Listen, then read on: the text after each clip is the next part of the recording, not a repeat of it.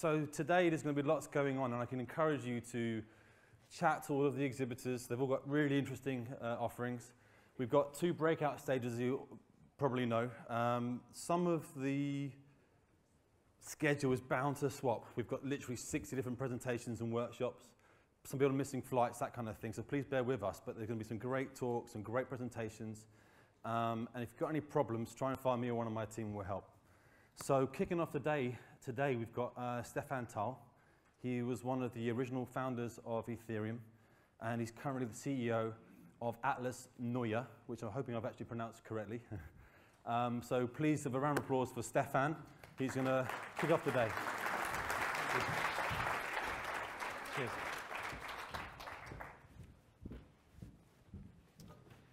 All right. Thank you, everyone. Thank you for taking the time and coming in so early. Usually, crypto conferences usually don't start until 11, 12, because people get up at, well, go to bed around 9 a.m. in crypto. So thank you for making the effort. So today I wanted to do something a little bit special. I wanted to revisit a presentation I've done 4 years ago, almost to this day, at CoinScrum. You guys familiar with CoinScrum? Show of hands if you know CoinScrum. Okay, not many. CoinScrum is a meetup in London. You should check it out, meetup.com/CoinScrum, I believe.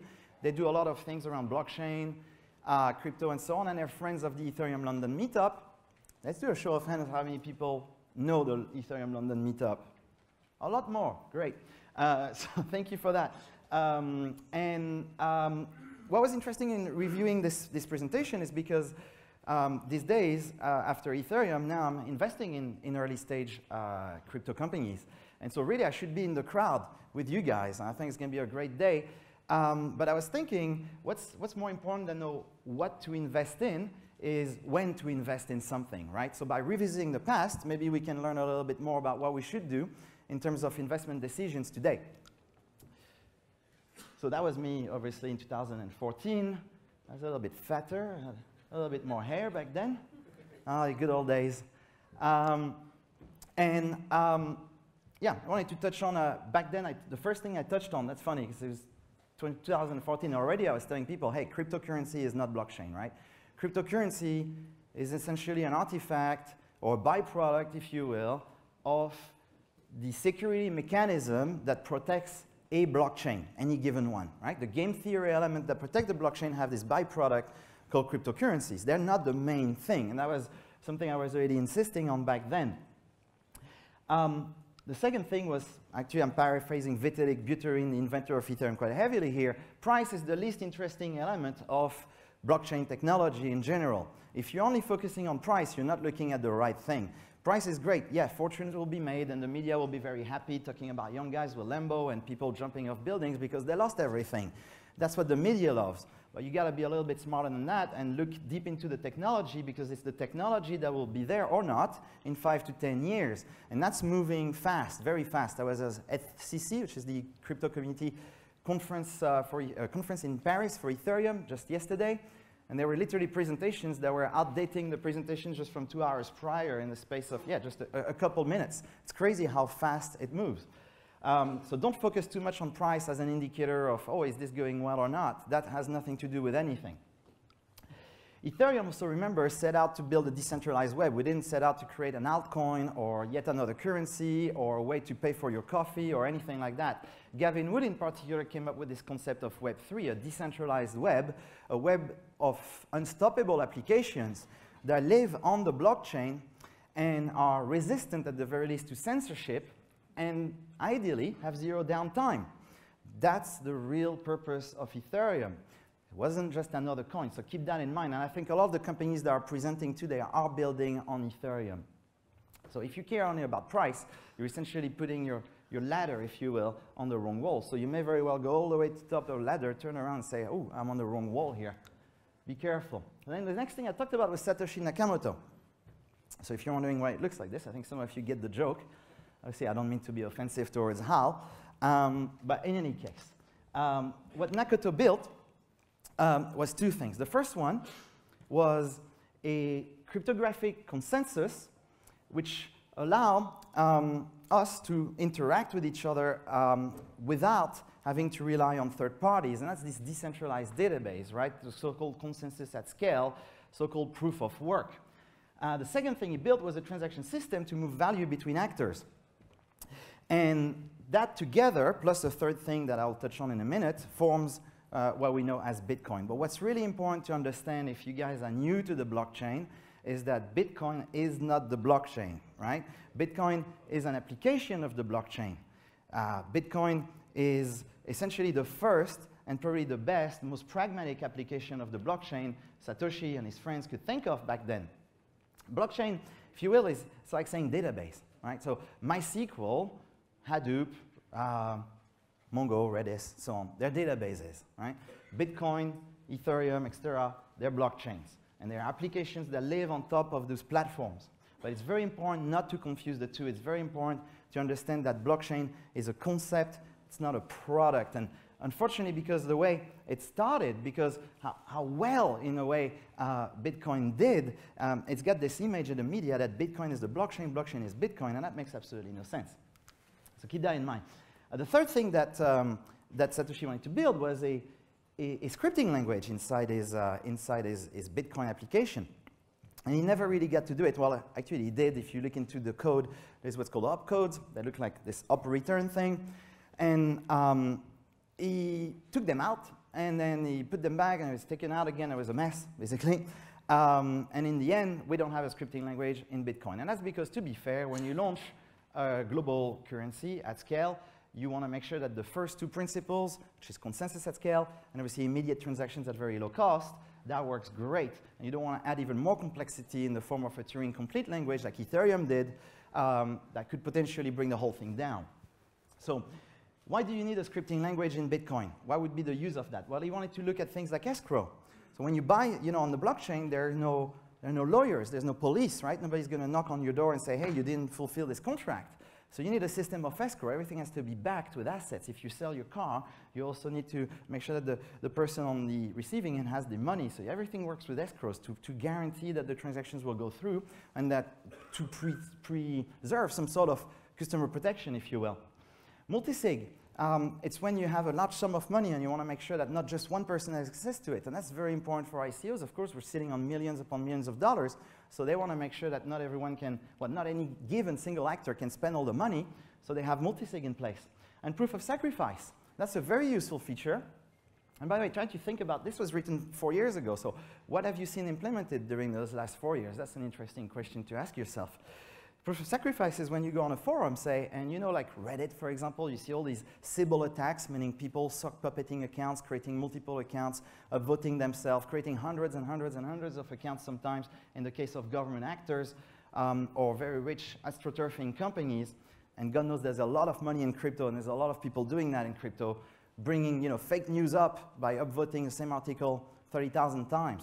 As a famous story on if you remember the internet neutrality argument, a couple of weeks ago, a month ago, there was a subreddit that I was on that had 5 members. That's not a lot. And yet the top post there was 30K upvote. How is that possible?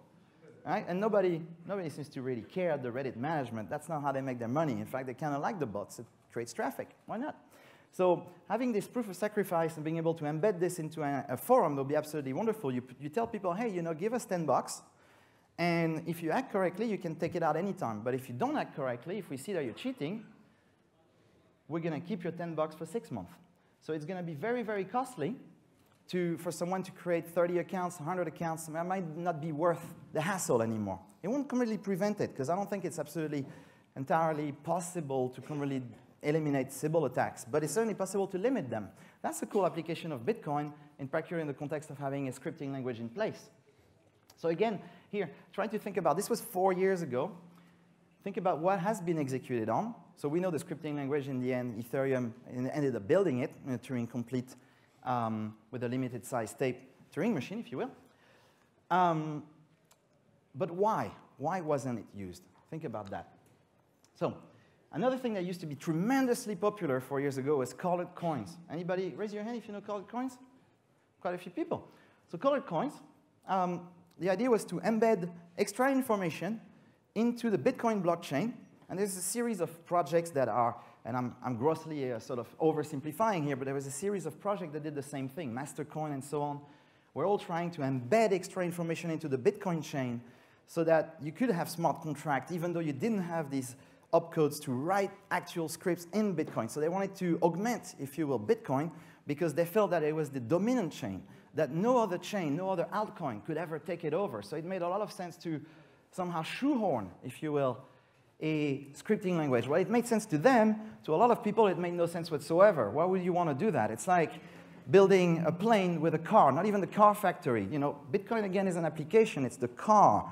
The blockchain is the car factory. Why would you want to build a plane with a car? It makes no sense. So Ethereum obviously came up, as you know, and sorted all that by creating a Turing-complete platform, which essentially means a programming language for the blockchain, and allowed people to build these applications natively, straight onto their platform. That makes a lot more sense.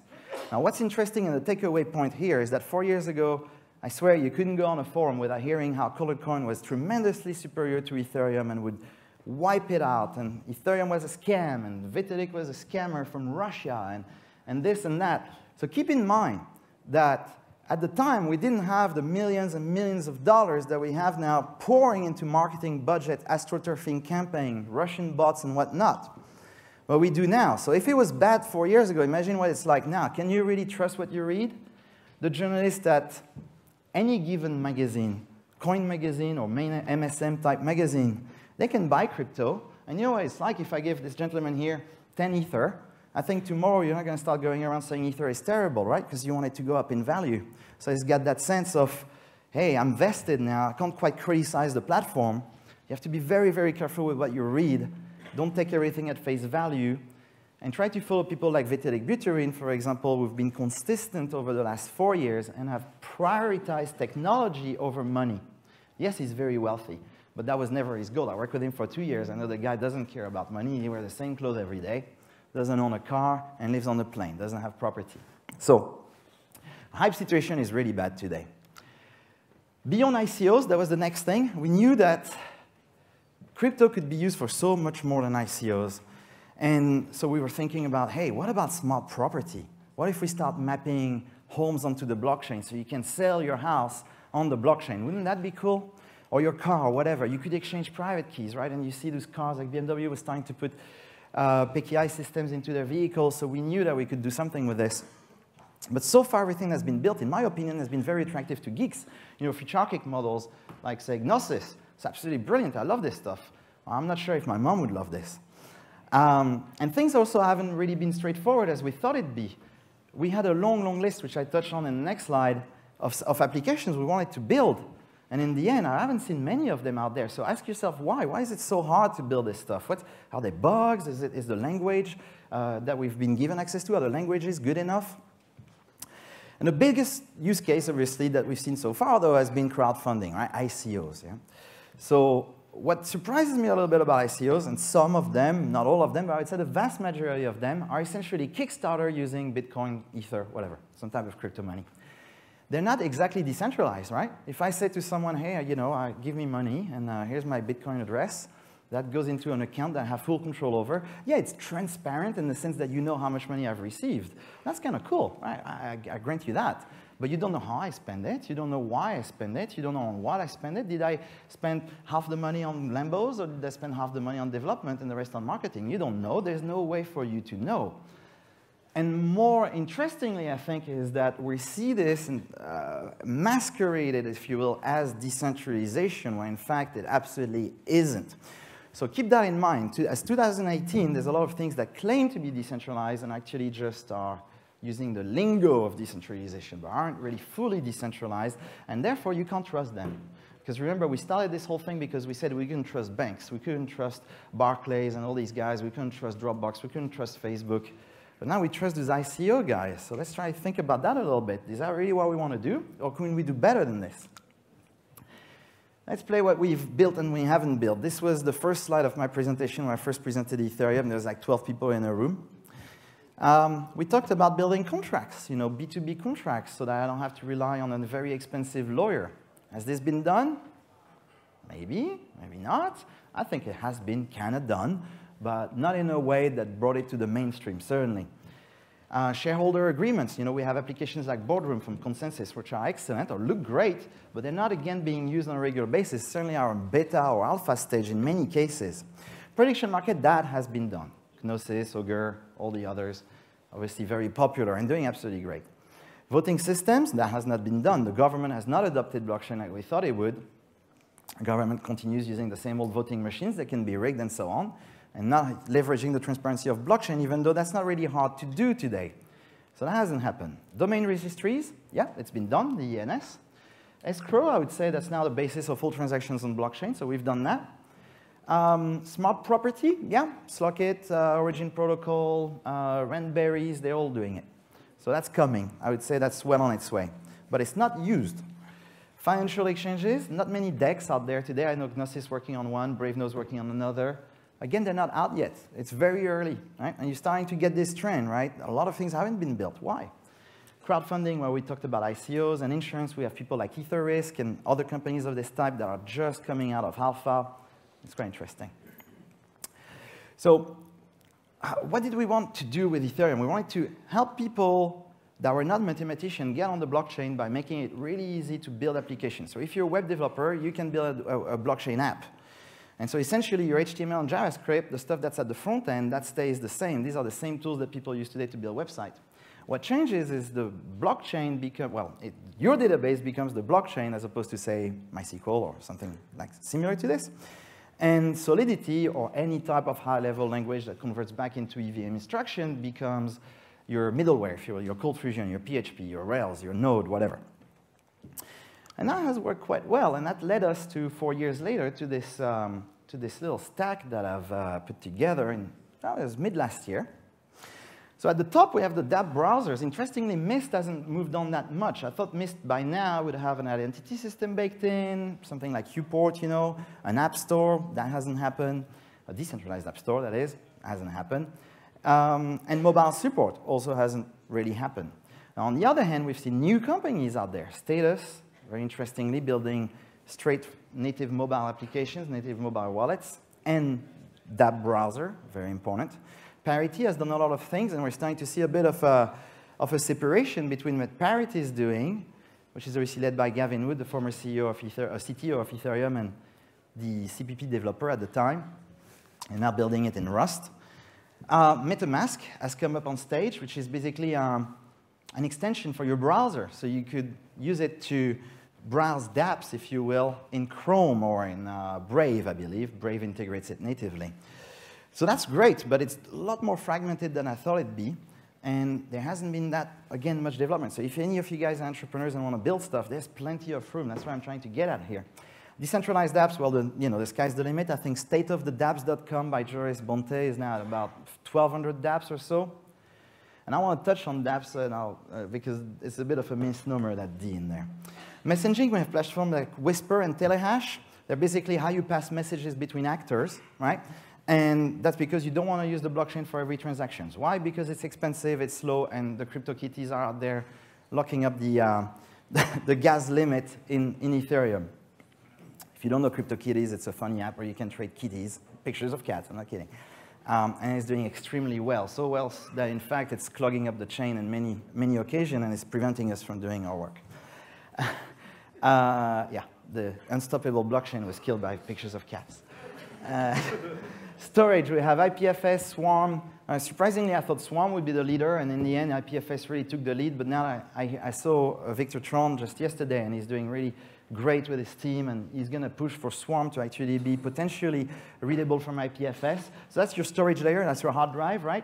You got your state machines, the EVM. There's a lot of others, right? We got WASM now, that's the new thing. WASM is going to be a huge thing. It's validated by 400 people at W3C. It's really popular.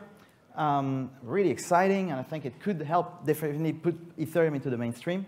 But we have others. We have Quantum and tons of other platforms out there that are worth looking at, right? Consensus models, I mean, if I had listed them, the whole page wouldn't be sufficient. Proof of stake, proof of authority, proof of whatever. And we have so many of them. But we still haven't seen proof of stake being released, even though we said that was to be a year and a half ago. It hasn't happened. It's been a lot more difficult to implement proof of stake than we thought it'd be. So people are now using proof of authority as a temporary sort of stopgap measure, if you will, and you see it on testnet like Ropsten and so on. And new technologies like from Intel, so Tooth Lake, Poet, and so on, are also very interesting and worth looking at. So I don't think we know who the winner is going to be here. We do know that Ethereum is really keen on sharding, but we don't know if they're actually going to go ahead with it or if the miners are going to play ball, because obviously that cuts their bread, right? They don't get their food anymore if they can't mine. Data feeds, why is it important to have data feeds? Smart contracts cannot read the outside world. If I go on a web page from England today, I don't see the same page as someone connecting from China because of the Great Firewall of China, right? So smart contracts being deterministic, meaning there's no room for randomness into them, cannot possibly call a web page and say, this is what the content of the web page is, this is the price of, say, corn in Zambia. They can't do that. It's not possible. They can't pull information like that. So you have to feed them with what's called an oracle, this sort of always true machine that sits outside of the Ethereum network but still benefits from some form of decentralization so they can be trusted. There's a few applications out there. Oracleize It is one of them. And Town Crier is just purely, I believe, I could be corrected here if you guys know, but I believe they're still very much in white paper stage. And that's a really interesting, if I was to invest in something, that's probably one of the first things I'd look into, because smart contracts, again, don't have place for randomness. So you can't do RNGs, you can't do lotteries on smart contracts, not natively. You need to use things like RenDAO. Off-chain computing is another thing you might want to look into investing. Here again, I'm trying to show you that it's not just about dApps, right? You see how much other stuff there is in this ecosystem? There's a lot more to look into and invest in than just dApps and ICOs. So cloud, EWASM, VMs, and so on, that's also a very interesting topic. Governance, obviously we've seen from the failure of the DAO that governance is a very, very important topic. We've also seen recently with all the current EIPs that are under a lot of scrutiny and a lot of controversy around certain EIPs out there, that a governance system is needed, because saying to people, hey, it's blockchain, if you don't like it, just, you know, write your own client. That doesn't work. People are relying on the Ethereum Foundation, Parity, and so on, and other providers like Roman Mendelez to create clients. And if these guys all agree that it'll be a certain way, well, it's going to be tough forking our own clients and creating our own, right? We can't quite do that in the spare evenings. These guys have huge teams and a lot of money. We can't compete anymore. So we need a decentralized government system that helps us manage this blockchain and have some sort of democracy. Whether it's a futurarchy democracy, that's not the point. The point is we need a way to vote on EIPs from inside the blockchain and implement this modification to the blockchain, any given blockchain, via a specific language, which, by the way, doesn't exist. So if you guys want to invent something, that'll be a great thing to invent. Then we have state channels. Quickly we realize, hey, blockchain is expensive. Transactions are expensive. They're slow. Sometimes they don't go through.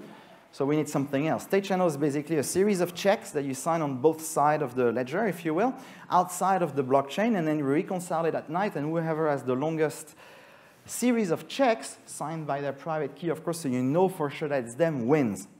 That's a very interesting technology. There's companies like Raiden working on that right now, and a few others. And then you have all the cryptographic network protocols that's basically untouched. RPX, as far as I know, is the only one for Ethereum. It's uncontested, and I don't think that's right. I think there should be contesting in this domain. I think we should look at obscuring some of the data that's passing by. I think we should look at anonymity as a first-class actor. And finally, there's a whole slew of protocols out there, I2P, Tor, and so on, in terms of routing that hasn't necessarily been looked at from a crypto angle. However, I've heard that ORCID was coming out pretty soon and looked quite interesting. So the key takeaway of this presentation, you'll be glad to know that it's almost over. The first point I wanted to really convey through is that even if you have 2 years of experience in blockchain, which is a lot in blockchain, because remember, it's only 9 years old, right? Bitcoin is almost just about 9 years old. There's some people who thought about all your great ideas and your genius stuff that's going to make billions of dollars. Yeah, we've been thinking about this for 24 months before we even got started. So now it's been 4 years we've been thinking about your ideas. So keep that in mind, okay? Because that's the best way to fail. If I had a penny for every time somebody told me, hey, I had the idea for PayPal back in the 90s, or shame that PayPal did it. No, you didn't, mate. They thought about that a long time ago. And it's the same thing for blockchain, yeah? You say, oh, I'm going to do a decentralized Facebook. That's going to make a lot of money, right? A lot of people working on that for years. So have a look first. Research before you invest. Research before you build. There is such a thing also as too early. I mean, there's great examples. I remember Virtual Worlds Inc. which was doing this really cool app on my 4086DX back in France. My old 33K modem. It was this virtual world you could have, like, put your store on there, put your picture, walk around with your customized avatars, like Minecraft plus Second Life, all rolled up into one, e-commerce, everything, right? Failed miserably, lost all their money. I don't know, maybe then I heard one of them ended up in suicide. 10 years later, Second Life comes in with a substandard product and racks $1 billion. So there's such a thing as too early. Keep that in mind. Is it really time for decentralized insurance? Do you really, really need it now? Is there really a demand, or are we just doing stuff because we can? Now, a lot of geeks do that, by the way. I'm the first one guilty. So I pick up a book about, say, Apple Swift. The next day I'm thinking, hey, I'm going to build a mobile game. I'm going to make so much money. That's not how it works. You have to think about what people want. People don't care about technology. They don't care if it's using blockchain. They really don't. The companies you're going to invest in today, tomorrow, and so on, you have to think about them from an end-user perspective. Would your mom use this thing? You know, waving around made in blockchain has never convinced anyone to use anything. No one cares how Facebook works. We just cares that it works. That's it. It's useful. It's a service. There was this whole campaign, if you want to see why that's dangerous, look at when the whole campaign around build by Rails, right? If you remember that, you had to put this little sign on your wall that says, build in Rails, as if anyone cared. No one cared. Where are they now? My point exactly. True dApps aren't here yet. Yeah, so we say decentralized application. Well, that's living on a website. How decentralized is that? It's not. So they're talking about, okay, we're going to put the app on, say, a web server, and we have MetaMask, and MetaMask is going to relay information from the blockchain, and we're going to use Parity to read this stuff from a website. Well, a website's centralized, so I could hijack that. I can DDoS it. The government can go and replace it with something they prefer. That's not decentralized. Decentralization, the way it was foreseen by Jeffrey Wilkie and Gavin Wood, was to embed this application into a little tarball file, send it to the client through a decentralized network like Swarm, you know, BitTorrent-like network, if you will, so IPFS would qualify, and then decompress it into a predefined structure where you have your images, your front-end code, and so on. And when the developers want to change it, they just invalidate the signature of the package, and then the client automatically re-downloads the updated version from the decentralized network. That is decentralized. Who's doing this today? Nobody. Not one. And if they say they do, they're lying, so don't listen to them. Keep that in mind. They're not truly decentralized. And I think a lot of people look at this because they're right. That ultimately the real successes will come from hybrid solution. You know, oh, I'm an existing business or I'm a potential new startup that has a really, really good product that people really, really want to use. And I'm thinking using blockchain technology because it solves the problem I have. That's the winners. That's the guys who are going to win. Building on blockchain for the sake of blockchain, that's a loser. So I'll finish on this. A lot of people I've heard in the corridors were talking about, oh, I'm a bit late to this, yeah, I'm a bit late to this party. That's absolutely not the case. We're really much at day one, minute one of blockchain.